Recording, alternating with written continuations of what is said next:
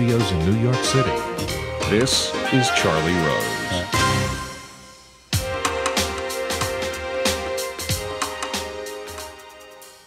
Bill Murray is here after working with Chicago's Second City Improv Troupe. He rose to fame as a member of Saturday Night Live from 1977 to 1980. He left the show for a career in Hollywood that has included such hit films as Caddyshack, Ghostbusters, and Groundhog Day. His latest film, Rushmore, is earning him the best reviews of his career. Here is a trailer from the film. These are the names that define our world. The artists who shaped our minds. The rebels who challenged our views. But of all these legends, there is one that stands above all others. I'm sorry, did someone say my name?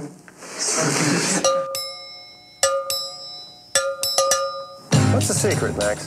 The secret? I think you just gotta find something you love to do and then do it for the rest of your life. For me, it's going to Rushmore. Sharp little guy. He's one of the worst students we've got. We're putting you on what we call sudden death academic probation. Could I see some documentation on that, please? Did you invite that kid to your party? Max Fisher. Come on, Dad, there's gonna be girls there. I'd rather die. Pull your head out of here. Maybe I'm spending too much of my time starting up clubs and putting on plays. It's time, homie. Kiss me, little one. I should probably be trying harder to score chicks. I like your hat. You're a teacher here, aren't you? Oh, I'm so glad you could come. I want you to meet a friend of mine, Peter Flynn, Max Fisher. Hi. Who's this guy? Has it ever crossed your mind that you're far too young for me? I like your nurse's uniform, guy. These are OR scrubs. Oh, are they? I don't know what you see in her. I don't think she's right for you. What's that supposed to be? Hello, Herman. How are you, Rosemary? I know about you and the teacher.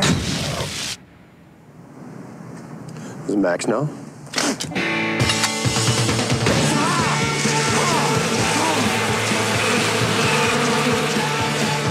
She's about 5'3", 112 pounds, glasses. You know, you and Herman deserve each other. You're both little children. War does funny things to men. You'll find a pair of safety glasses and some earplugs underneath your seats. Please feel free to use them.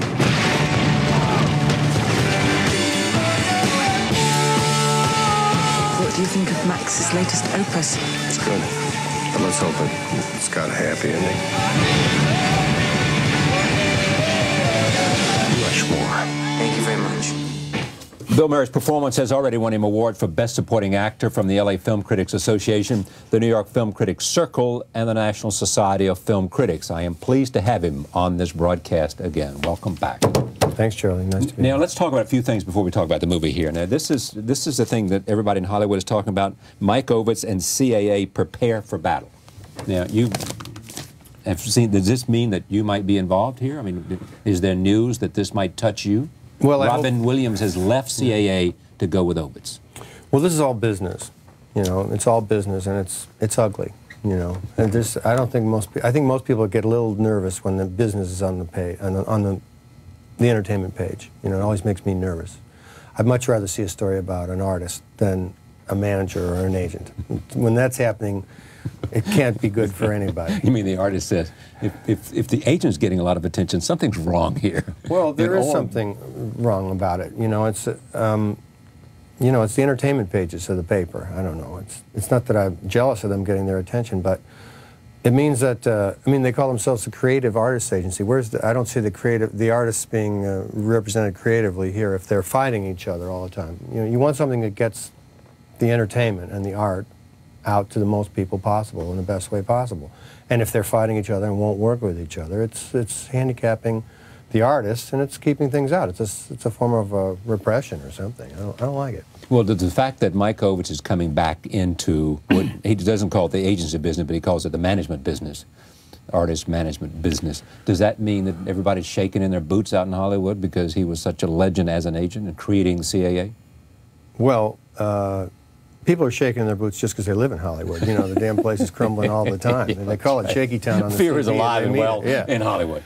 But, you know, he was a guy who really made the agency business.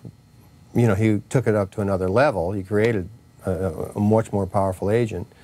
And, you know, the studios feared him. I mean, when they use fear in movies, you know, articles about movies, I'm like, fear? You know, fear? Where are we? You know, fear? You shouldn't fear anybody. You should be wary of people, but fear, that's, you know.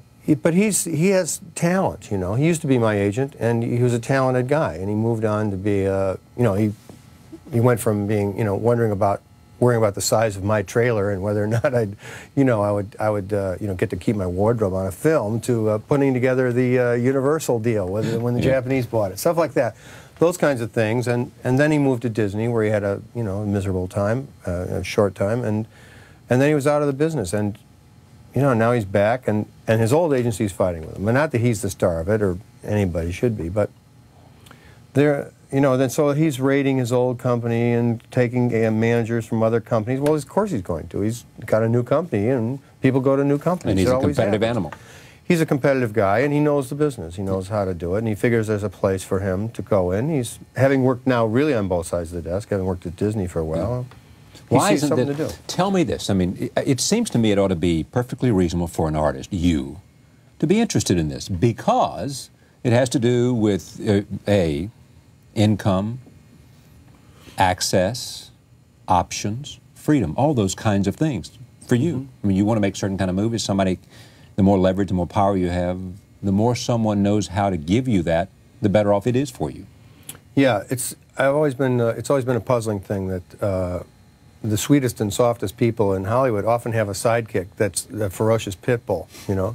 Yeah. And I always wonder, why is he partners with that guy? It used to puzzle me. He's such a nice guy, and that guy's such a rat, you know? But it's because that soft person needs to have his space, that he has a, you know, a dog, you know? But I stayed with the Creative Artists Agency when Ovitz left, and I'm happy with my agents there. They're really good. I've gotten better scripts than I ever got when Ovitz was my agent. You know, I'm getting better material than I ever got. But Ovitz knows some business. So what he proposed is, he said, well, you know, you could keep your agent and still come and work with us too. And I thought, well, maybe I'll do that. But now this thing is that they won't let you do that. You know, well, and then you start thinking, well, people are pushing me around. You know, I don't like that feeling. I don't like to be bullied. I don't like it could have worked really well. You'd have a management from Ovitz and agency from CAA in there because they're fighting with each other. Yeah, that's not possible, and you may lose. Right. And you get a crummy feeling in your mouth because people are telling you what you can't do, you know, and it's not, you shouldn't be affected. You know, I'm a big boy. I've worked real hard to you know, choose which bumps I want to go over, you know, to choose the rocky road. You know, and what I want to be smooth and work easily for me and to serve what I want to do, I want that way, you know. No, nobody likes a whiner, but, you know, nobody likes a bully either. Did you have any sense that this film and this role could do for you, provided the opportunity that it clearly has shown when you began? Well, honestly, no, because it's always sort of luck. But it's a good question, because about a year ago, I thought to myself, well, I'd made a number of movies in a row which I thought were good and all had quality to them, but they either, you know, for some reason they weren't explosive hits, they weren't huge hits. And I kept thinking, well, maybe I should, you know, strap on an automatic weapon and just get serious about having a hit movie or something, you know. But I calmed down and said, you know, I'm just going to, if I just keep doing ones that I like doing, one of them's going to hit, you know, one of them's going to hit. Because you can't predict what the critics are going to say about anything, and you can't really predict how well a movie's going to be presented and sold, because sometimes a great movie never gets seen until much too late. And many times a bad movie gets seen by everyone. So you can't always count on that. But I just had I just sort of relaxed and thought, well, I'm just going to keep doing these movies. Like, this is a movie where, you know, I didn't really get paid, you know, I just did it because I thought these guys were good. And on the chance that it might work. So, you know, I just felt, if I just stay calm, I got calm, and I realized if I just kept doing the ones I liked, one of them would hit, to make it in a nutshell. But I didn't think it would happen. But I knew that this script was really good. I knew these guys were very good. You must have bought into it quickly, because there's this great story, and tell me if it's true, that the director wanted to do something having to do with a plane and a flag, and blah, blah, blah, blah, some shot that doesn't appear in the movie. And the studio or the boss or whoever had control of the money said, no, it'll cost $50,000 or $75,000. We don't need that shot for $75,000. And you said, I'll write a check for that scene because you believed in the director and you're willing to say, if it's important to him, it's important to me, and I'll take it out of my pocket. Well, that's pretty much the story, but it wasn't quite that much money. And it was, I don't want people calling me going, hey, he's got that kind of money to throw around? Maybe he'd give me a check. Yeah, well. But it was they wouldn't give him the money, and it was bothering him. And every day he'd be on the phone with them, and we don't want to say the name of the studio. We don't? Anyway, Yes, they're funny about money. What's the studio? They're funny about money because they don't have a lot. They're the Walt Disney Studio. Yeah. They're funny about, they don't have a lot of money. Yes. No. But, so I just said, you know, here, you know, I wrote him a check. I said, here, here's the money. You can do the shot. And he was like, can I really do it? I said, yeah, you really can do it. But before you do it, why don't you just call them and say I wrote him a check, and maybe they'll write you the check anyway, you know, but... so it turned out he didn't do it at all. It turned out he didn't do it at all, but it released him from the anxiety by having the check, because I said, seriously, take the thing and go. It's not worth being around somebody who's going to be upset about it. No, I said, you know, if you think it's right, go ahead. I like what you're doing, go ahead. And we'll make it back somehow. We'll make it up. It's not that big a deal. It wasn't. It would have been about $25,000. He was nervous to be working with you. You know that. I don't know that. That's true. You read it. I mean, everything I read, I believe. Well, he fears me, I guess. No. I mean, it would come up. I mean, he really wanted to create this working relationship with you, and would whisper and talk softly and sort of. Well, he's a film student. If he wanted you to do it over, he wouldn't make a big scene about it. Right. Well, that's good manners. You know, that's tact. And you know, he's learned that from the really great directors. Operate that way. They don't shout out at you. The bozos shout it out. Do it louder and don't scratch your nose when you do it. All right, roll again. You know, they talk like that. But the soft guys and the smart ones and the great ones come up and they go, okay, and it's just very private thing, you know, and it keeps everybody. I once watched Mike Nichols on a set. I mean, he was the quietest guy on the set. You know, never screaming, never shouting, just sort of walking around looking. Well, there's a lot to look at. It's an amazing thing, a movie set, and there's so many details you can pay attention to that you're never bored. If you really like what you do, you're never bored. There's so many things to notice and so many things to pay attention to. You came aboard to do this. You didn't take a big salary. You believed in the script. It's one of those you'd take, and maybe this will be a breakthrough. You believed in the director. You liked the script. Tell me the story.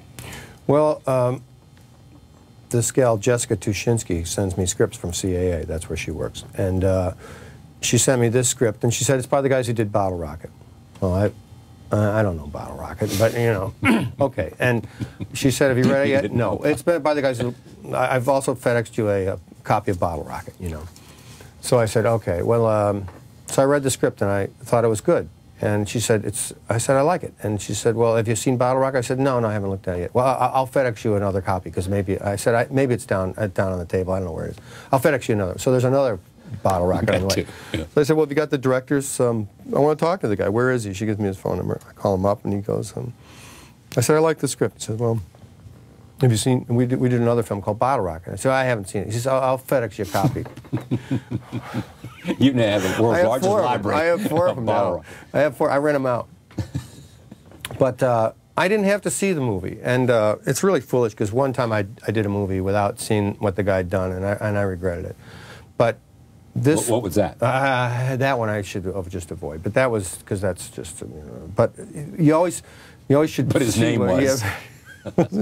No, it's all right. He's dying, and I don't want to... Yeah, but, so... but the important, or well, he should be dead anyway for what he did. But anyway, so I read the script, but the script was so precisely written. I mean, you could tell that this guy knew exactly what he was doing. Yeah. You knew exactly what he wanted to make, exactly how he wanted each scene to go. And I've never really seen one that was that precise. I looked at it and I went, this is different. This guy knows exactly what he's doing, and I'll go with it. Anybody that can write that well, I feel confident in. Does that say that what you're looking for, optimally, is to work with smart people, and B, people who know what they're doing, who are smart and confident and precise about their vision. So when you get on board, you know what you're signing up for. The ones that have been the best for me are usually scripts that are great. I've done movies where I've had to improvise every day, all day, you know, where you just pretty much toss it out and you take this sort of framework and you make up everything as you go. But there have been a couple movies that were so well written that you just walked in and pretty much said what originally was intended by the writer. There was one that a guy named Danny Rubin wrote called Groundhog Day, the original script of which was really a gem, an original idea, and a masterpiece in its own way. There was another one called Mad Dog and Glory by Richard Price, who's a well-known author and he has a great way with words. And there was this one that Anderson wrote with Owen Wilson. Those are three that came in, and I brought almost nothing to the movie. You know, if I can look at, usually I look at it and go, and I look at it by how much of it I'd have to fix, because they're just sort of vague. You know, I think word processors is part of the problem now, because people go, well, we need about, this has to be a scene that's about 4 minutes long, and I got that done. Okay, now, and then, so it doesn't matter what they write, there's just an automatic going on, and they write. Where would you put Ghostbusters? Well, that's Dan Aykroyd, he's my friend. I would say that one, well, that one I committed to after he'd only sent me 45 pages of it. That was different. I saw the first 45 pages of that movie, and I said, let's go.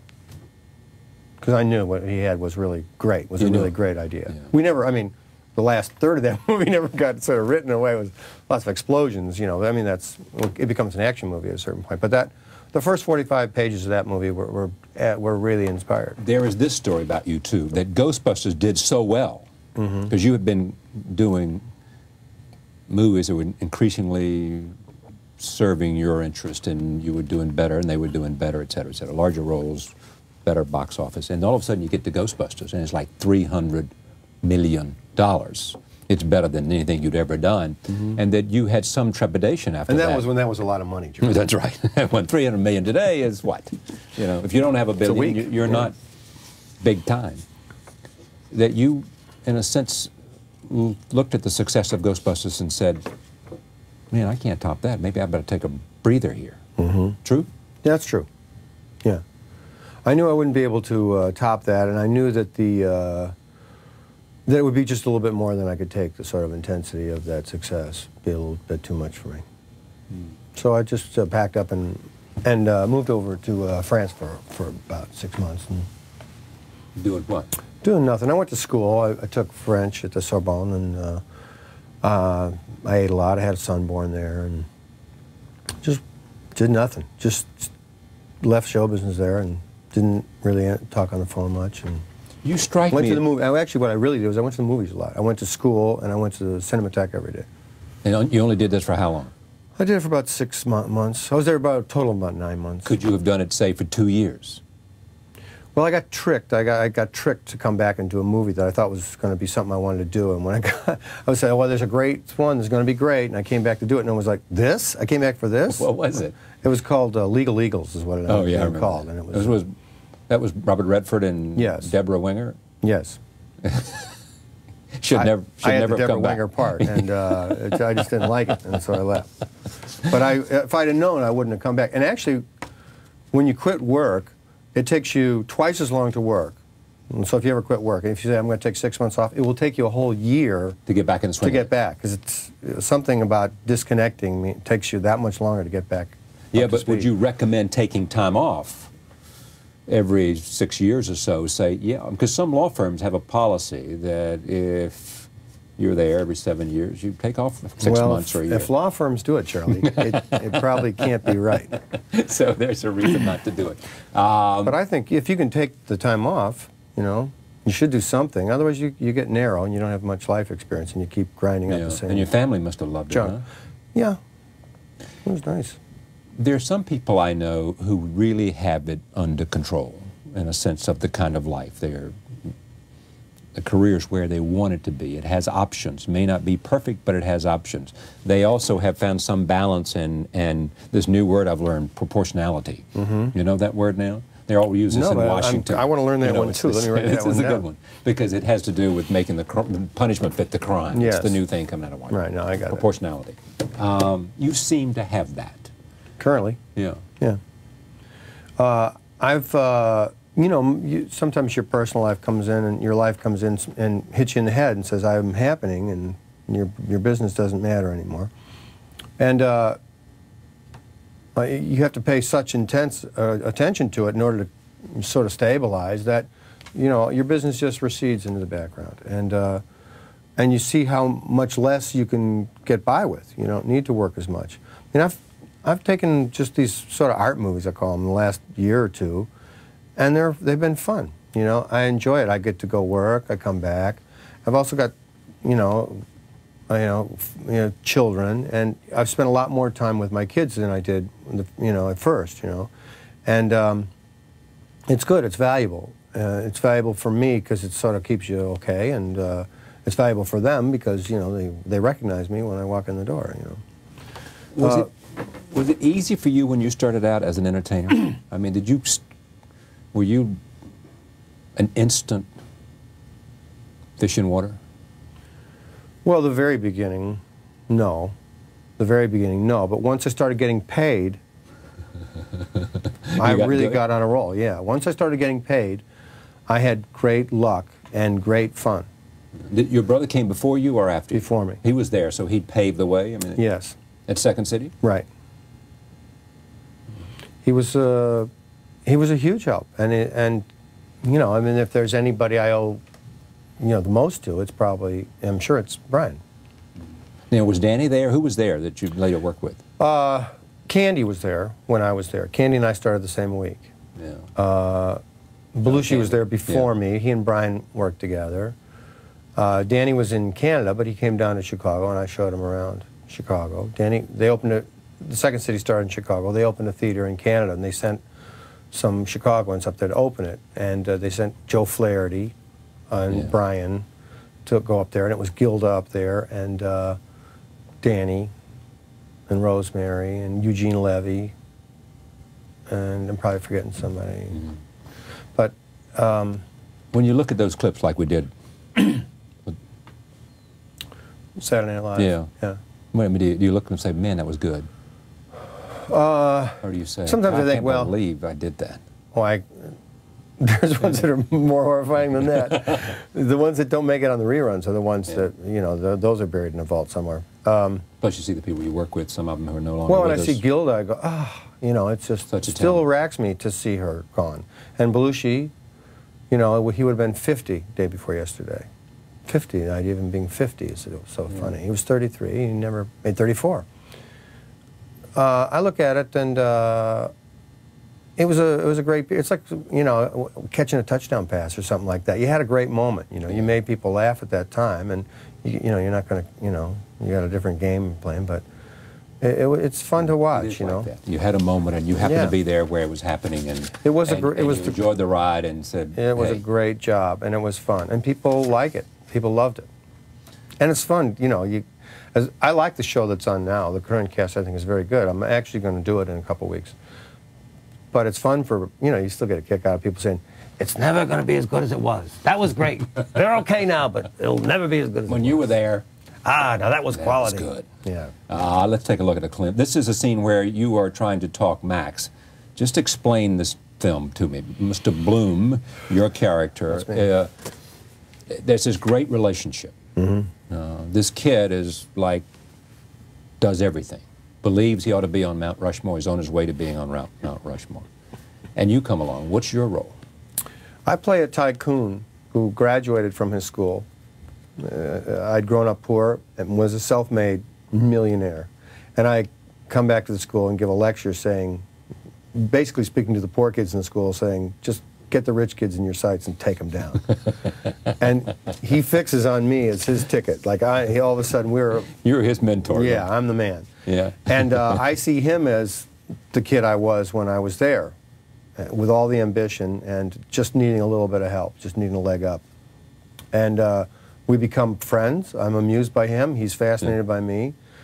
he falls, he gets a, I don't know what you were going to look at, but he gets a crush on one of the teachers. Well, that's the point we're going to look at. We're going to where you try to talk Max out of falling for the teacher, Miss Cross. Yeah, he crushes on the girl at the school, so I'm going to go check things out for him. And what's going to happen is you're going to crush on her too. Roll tape, here it is.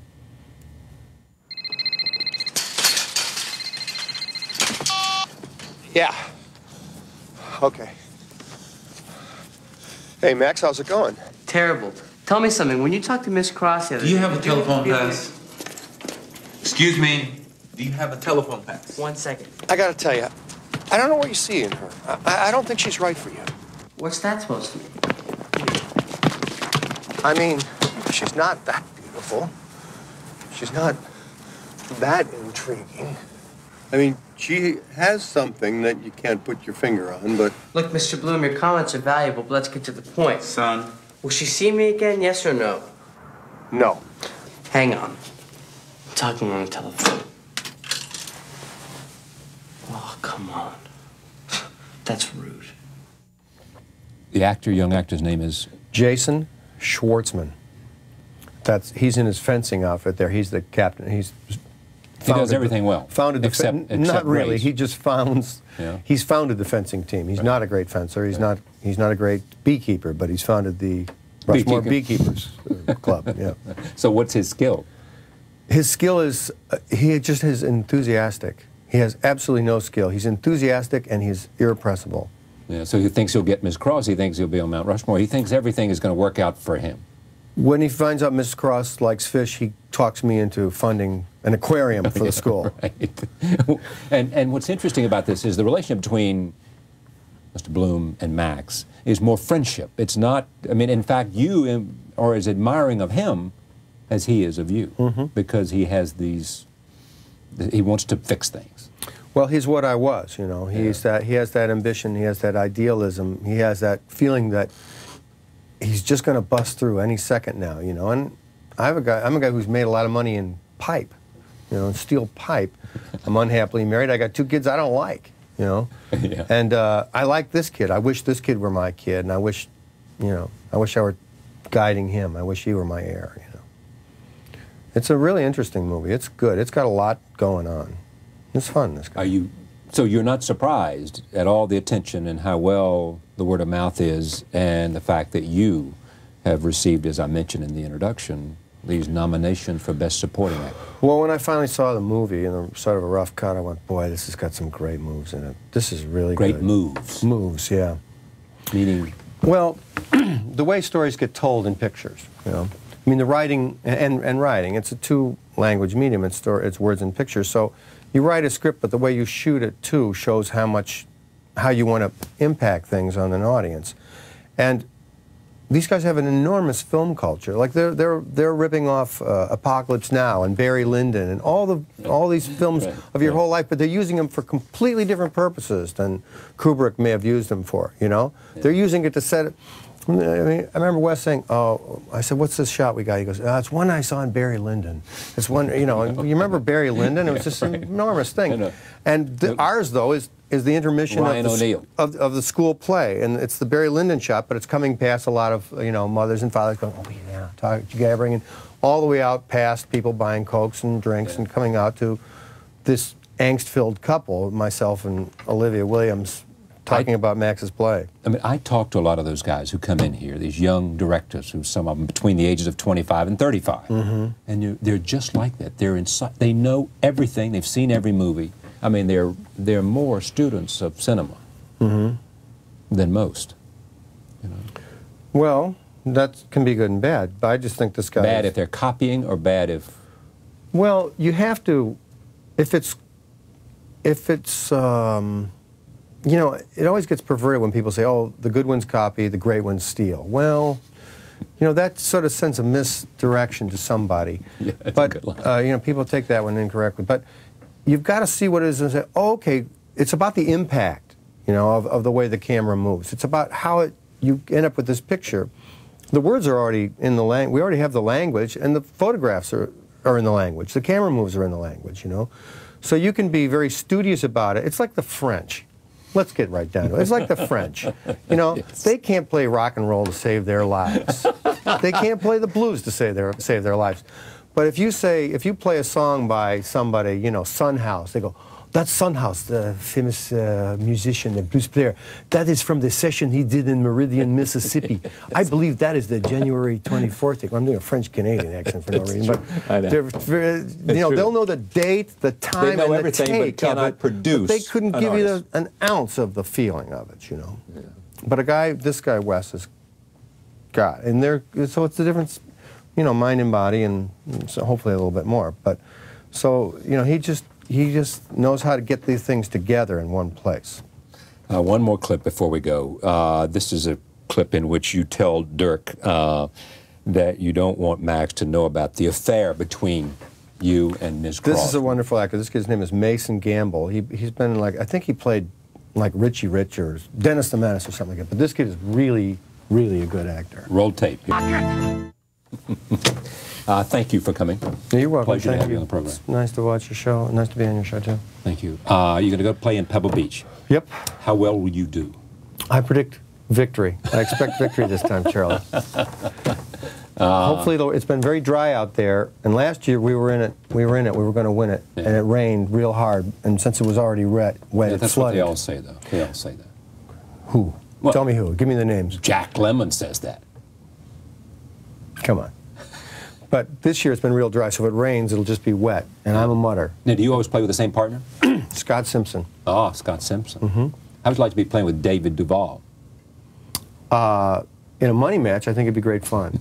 He's really playing great. Can you believe a 59? Yeah. It's even worse than that, though. I think he's won the last 4 times he's shown up. Something crazy like that. Oh, man. He's playing very high level right now. Really high. I'd say the least. And enjoying himself, too, I hope. Thank you. So are you. Yeah. Bill Murray. Back in a moment. Stay with us.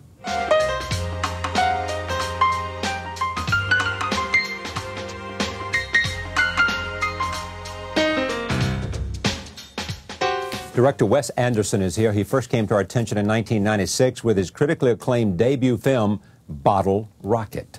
The chairman of Walt Disney Pictures, Joe Roth, was such a fan of the movie, he made sure Wes Anderson made his next film for Disney. That film is Rushmore. It is generating a great deal of buzz surrounding its February 5th release. The film focuses around the life of a prep school misfit and his efforts to win over a teacher. I am pleased to have Wes Anderson here to talk about this film. Welcome. Thank you very much. What's interesting about Rushmore is that, for me, it is sort of come out of nowhere to sort of have this buzz about it. Why is that? Well, the other movie we made, almost no one saw, so I think that contributes to the out of nowhere feeling. It didn't explode at the box office? No, it was released very quietly, and it sort of built up a little cult following eventually, but it had a few fans that were in the movie business, like Roth, who kind of set us up with Disney. And then the other thing, the movie doesn't have a lot of stars. It's got Bill Murray, who's playing a supporting role, but most of the other people are sort of new faces. So I think it was kind of a surprise to some people. Your lead was, I mean, you looked a long time to find somebody, and then this guy just walks in and you say, magic. Yeah, right. We looked for a year trying to cast this part, because it was the kind of thing where the whole movie is riding on the shoulders of this kid. You know, the character's 15 years old, and we had looked all over America. We looked in Canada. We had casting directors. I went through 4 rounds of casting directors in LA, and I had them all over the place. Yeah. And at one point, we were even looking in England, even though the character is American, because we were thinking that he would be. We were thinking like it could be a kid doing a fake English accent, which would actually be a real English accent, because we'd be using an English actor. And we were desperate. We were just coming up with really bizarre ideas. And then finally, this kid, Jason Schwartzman, walked in, and I just knew within about 3 minutes that we could actually make the movie, that we weren't going to have to shut down. What did he have that made you so euphoric? Well, I think the main things were, the first thing is, I mean, the other movie we did is almost all with unknown, or people who just weren't actors, non-actors. And so I'd kind of had some experience with casting those kind of, you know, people. And it's a thing where as soon as they start playing a scene, you can tell if they can be real or not. Yeah. Some people, you know, they can either do it or not. And then beyond that, it was that and he was very real. And then the other thing was he just had a real instant intelligence and energy and sort of a force which was going to be very important because the character does some awful things, and I still want us to be with him and pulling for him, you know, and it needed someone who would kind of, you know, bring the audience along and they would stay with them. So was Murray an easy sale? Murray was... But you're not paying him big bucks. No, we couldn't pay him. We wrote it for him, but we thought we weren't going to get him because we thought we couldn't afford him. We thought we wouldn't be able to get to him, get him to read it or any of that kind of stuff. And what ended up happening was his agents knew the script, and his agents were fans, so they put it in front of him, and we had a couple other mutual friends who kind of promoted us to him. Yeah. And so then what happened was, a week after we gave it to him, he called me, and he called me, you know, he sort of said hello, and then he started talking about this Kurosawa movie called Redbeard, right. Which is about a doctor. And we spoke for about an hour about Redbeard, which I had no idea what it had to do with anything that we were discussing. And at the end of it, he said, "Yeah, I think I'll do Rushmore with you." Yeah. And you don't quite know why he said it. You just knew that he had had an opportunity to talk about. Yeah. Kurosawa. He wanted to talk about Redbeard at that moment. So. You'd seen Redbeard. I hadn't seen Redbeard. You hadn't seen it. He was telling me I needed to see it, oh, and then he I took see. me on a tour of Redbeard, and then I saw it, and then I still don't get it. Really, so. Have you told him you don't get it and you don't quite understand it, and what's the problem here, I think Bill? I think I just did. You did. I think you did too. Roll tape. This is Murray on this program tonight talking about you. He was nervous to be working with you. You know that. I don't know that. That's true. You read it. I mean, everything I read, I believe. Well, he fears me, I guess. No. I mean, it would come up. I mean, he really wanted to create this working relationship with you and would whisper and talk softly and sort of... Well, he's a film student. If he wanted you to do it over, he wouldn't make a big scene about it. Right. Well, that's good manners, you know, that's tact. And, you know, he's learned that from the really great directors operate that way. They don't shout out at you. The bozos shout it out. Do it louder and don't scratch your nose when you do it. All right, roll again. You know, they talk like that. But the soft guys and the smart ones and the great ones come up and they go, okay, and it's just very private thing. So I read the script, but the script was so precisely written. I mean, you could tell that this guy knew exactly what he was doing. Yeah. You knew exactly what he wanted to make, exactly how he wanted each scene to go. And I've never really seen one that was that precise. I looked at it and I went, this is different. This guy knows exactly what he's doing, and I'll go with it. Anybody that can write that well, I feel confident in. Were you intimidated by him? Before I met him, I was a little terrified. Terrified? Yeah, because I'd heard stories about him, you know, at first you know that he's a guy who can walk into a crowd of people and take control of it in a way that I never could. You know, he's really funny. Everyone loves him already, and he's big and everything. And then I'd also heard about, you know, him throwing someone in a lake on one thing, and I'd heard, you know, that he could, you know, if he didn't like the situation, he's gonna fix it in his way. Yeah. So I was scared before I met him. As soon as I met him, I felt so comfortable with him. I felt he was so intelligent, and he was so clearly getting involved with us for all the right reasons, and he wanted to do what we wanted to do. And then I just realized everything that I was afraid of, I can use all that stuff. He's going to bring that to this, and you know, and we can benefit from it. Is directing hard? You know, if you're a shy person, I think there are parts of it where it's a little scary. I mean, like I'm not necessarily that outgoing in general, and you've got to be when you're doing a movie. You know, you've got all these people. But it's such a nice feeling when you get this group together and you're all kind of working on the same thing together. And most of it is, I mean, the other good feeling is that when we're doing a movie, I happen to know that I'm the one who does have all the answers to every question they're going to ask, because I prepared all this stuff and I know the script better, and I've worked on it all this time, and I have ideas for how I want it to be. So I can take just an automatic confidence knowing that I have the right answers. But it's important that you have the right answers, and it's important that they at least think you do. That's true. That's true. And I think a lot, and also, you know, the people, like the first movie with Bottle Rocket, I used all the same crew from Bottle Rocket. You know, all the same department heads, the cameraman and the production designer and the editor and all those people. So they know me and they've worked with me. So the new people who come on sort of look to them and see the way they look to me, And that can kind of help set the tone of things also. Because what I want it to be is everyone feeling like they're, it's not going to work. It's like an authoritarian kind of thing, because that's just not my style. That's not really who I am. I don't think I could carry that off at all. So what's the hardest thing?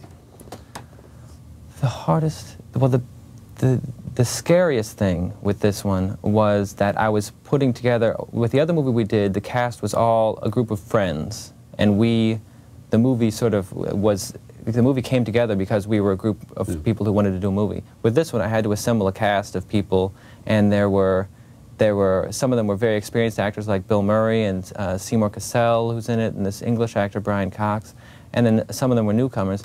But I wanted it to be a group of people who would come together and become friends. It's a movie that's sort of about friendship, and I wanted that kind of feeling on the set. And I was worried about how that would happen, how they would interact, and it came together very nicely. But it was the thing that caused me the most anxiety, I think. You, University of Texas? Yeah. You make a student film, so to speak, what, an 18-minute short? Mm-hmm.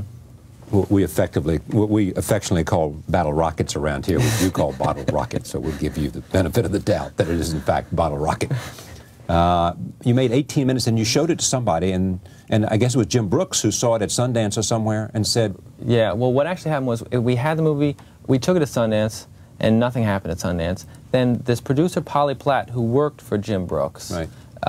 She saw it, and she saw a tape of it and our script. She brought it to Jim, and Jim saw it, and nobody wanted to have anything to do with this. And Jim saw it and read it, and it's always a shock to me when somebody can just look at something and they don't care about what, I mean, so much of stuff in the movie business is people reacting to what other people want, you know, what bidding wars and all that stuff. And this was one guy, the only guy once at saying, we're going to do this. And that's the same with Bill. You know, Bill just read this script cold, and he made all his own decisions about it. And, you know, when Brooks and Polly Platt got involved, that sort of just set us up to work in the movies. You know what else can happen, too, and I'm sure this must have happened at some point. Somebody, you can do something, and somebody can get it, and they can see something that they know is really good. And while they know, somebody might come in the room and say, that is the worst 18 minutes I've ever seen. And they're saying, yeah, I understand what's wrong with the film, but did you see this? And anybody who can do this has a real gift, and we can take that and grow it. Yeah. You know? Yeah. This is a clip called Can't Do It, Max. Tell me a little bit about Max, because he's an interesting character. Well, Max is this kid who, this was like the center of the movie for us. The reason we wrote the movie was because we came up with this character, me and my co-writer Owen Wilson. Yeah. And he is this kid who, he runs everything in this school. He goes to a prep school called Rushmore. He's founded all these clubs and societies, kind of runs everything. He puts on, a big part of it is he puts on these big giant plays, like he's done an adaptation of Serpico that he's putting on these, he's done like a big Vietnam play. These things are like very influenced by TV and movies. And but he's also a horrible student. He's on the verge of getting kicked out, and he's on scholarship, which he lies about and tells people his father's a neurosurgeon. Yeah, and he's also applying to Oxford with Harvard as a fallback, safety. As a safety fallback. Right, right. How much of this in your head is you? I don't really think of it that way. I mean, I think there are parallels. There are parallels, yeah. I mean, for me and Owen, my co-writer, both. The stuff we draw, like the school where we filmed is my school, and the plays that he puts on. Your school in Houston. Yes, my school in Houston. That's where we shot it. And the plays that he puts on are sort of inspired by some plays I put on when I was very young. But other than that, it's more like, I think, if I had seen this movie when I was 15 years old, that would have been my movie. That would have been it would have changed me. Yeah. It would have been because I think it's like a role model for. It's like a kid who, it shows you a way to be heroic and still be a horrible student and get rejected from all your schools and fail in all kinds of ways, but succeed in other ways. And I didn't really have an idea of how to kind of do that. And I was going to get rejected, and I was going to do terribly. So. Roll tape. Here's a scene called between Max and Brian Cox, Dr. Guggenheim. We're putting you on what we call sudden death academic probation. And what does that entail? It entails that if you fail another class, you'll be asked to leave Rushmore. In other words, I'll be expelled. That's correct. Could I see some documentation on that, please? Too many extracurricular activities, Max. Not enough studying. 54, 42, 41. Dr. Guggenheim, I don't want to tell you how to do your job, but the fact is, no matter how hard I try, I still might flunk another class. If that means I have to stay on for a postgraduate year, then so be it. But We don't offer a postgraduate year. well, we don't offer it yet. Just bring up the grades. You remember how I got into this school? Yes. You wrote a play. That's right. 2nd grade. A little one-act about Watergate. And my mother read it and felt I should go to Rushmore. And you read it and you gave me a scholarship, didn't you? Mm-hmm. Do you regret it? No, I don't regret it. But I still might have to expel you. Now explain this to me. I mean, he seems like the way he talks is a smart kid. Right. Yeah, But he's is failing. He's a smart kid. I think he's deeply disturbed in a lot of ways. And he's also probably one of those kids who's very verbal, but he probably will never be able to do math, you know? He's one of those kind of people. This relationship between you and Owen Wilson, what's this collaboration about? I mean, you seem to be joined at the hip. Yeah, well, Owen and I have been friends for about 10 years, and we went to school together, and all our whole sort of, however long we've been working and doing movies and everything, has been together. And I just sort of feel like there's nobody else that I know my work is going to be better if I'm writing with him, and I've never met anybody else who I would want to write with, and I feel like our sort of sensibility and our sense of humor is so similar. The things that we're attracted to in characters and stories and behavior and things are just so close that it just seems like, you know, I just am lucky. I feel I'm lucky, you know, I'm lucky to have him. All right. Oh, just one more time, take a look at one other clip from this film called Want Me to Grab a Dictionary. This is the infamous, in this movie, Miss Cross, who Max has his eye on, and so does Bill Murray's character. Take a look. Max. Mm-hmm. Can I ask you something? Sure. Has it ever crossed your mind that you're far too young for me?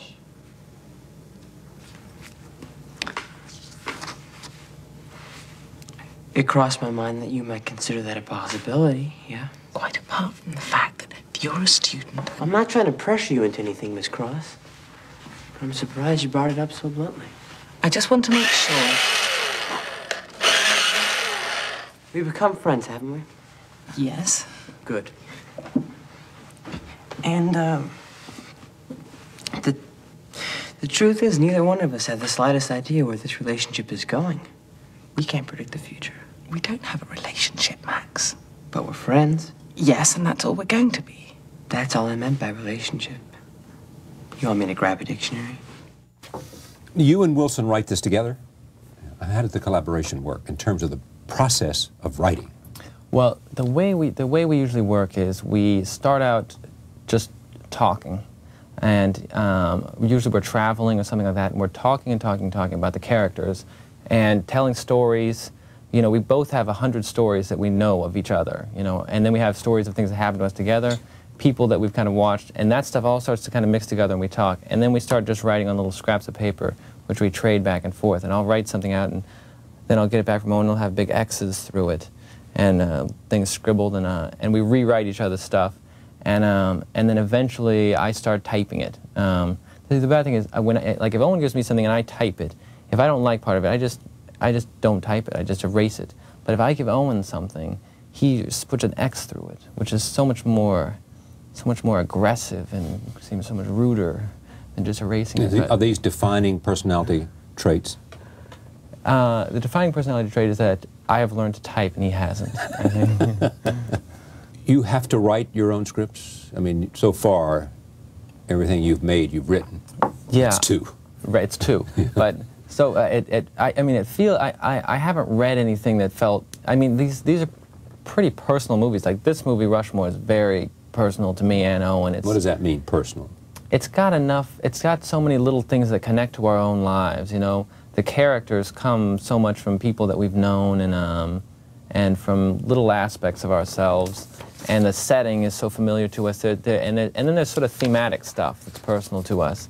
And I just don't think there's any way that I would find a script that would mean as much to me. You say thematic stuff that's personal to us. What do you mean? I mean, like, the kid that the movie's about is someone who, he doesn't try, you know, like in high school, one of the essential things is to be cool. Yeah. And this is a kid who's not cool at all, but who is he has his own ideas of the way he wants to be, things he wants to kind of accomplish. And he has this great enthusiasm for those things and this kind of drive about it and a resilience. And I sort of kind of, that's something that means something to us. I mean, I like people who are kind of unusual characters and kind of originals. And do we think Max is going to be successful in life? I think he's like headed for Broadway or something, you know? He's going to like hook up with Mike Nichols or somebody like that. He'll become a protege of someone, and he'll. Yeah. You know. Speaking of Mike Nichols, he's a hero. Yeah. Because. Well, I've loved a number of his. I've loved lots of his movies, and somehow The Graduate is a movie that Owen and I have gotten into our consciousness in a way where whenever we write a script, we end up feeling like we just stole 100 things from The Graduate, and we can't point out what they are. But we feel like there's like some sort of tonal thing or something. It's just like, it just seems to be a part of it. And then there is stuff that I have overtly stolen also. Overtly? Yeah. What's the best example of that? Well, there's a scene where Bill Murray is having his twin sons, who he despises, are having it's their birthday party. In the middle of the birthday party, he climbs up on the high dive and does a cannonball into the swimming pool. And he stays underwater by himself. And there's just sort of a lonely moment of him all by himself in the swimming pool, which is, you know, there's a scene in The Graduate where Dustin Hoffman is in. His parents give him a wetsuit, a scuba diving thing, and he's just by himself at the bottom of the pool, and that's what's from. Who else? Anybody else in your pantheon of heroes that are directors that sort of make this?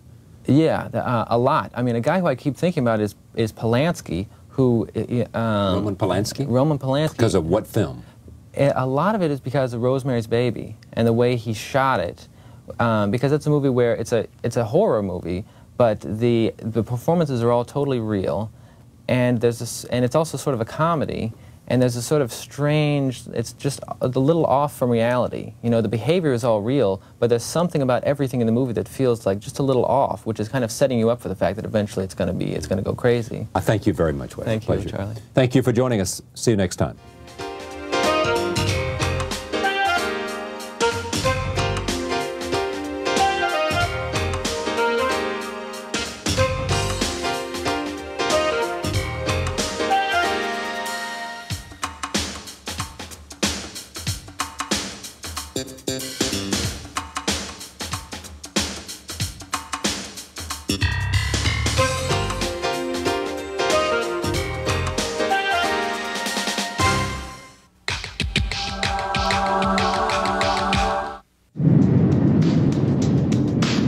Anywhere, anytime, any book.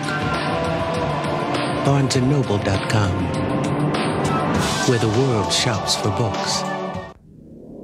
Cisco Systems, the company that brought the internet to business, is pleased to help bring The Charlie Rose Show to PBS. Cisco Systems, empowering the internet generation. Charlie Rose is also made possible by these funders. And by Bloomberg, a provider of multimedia news and information services worldwide.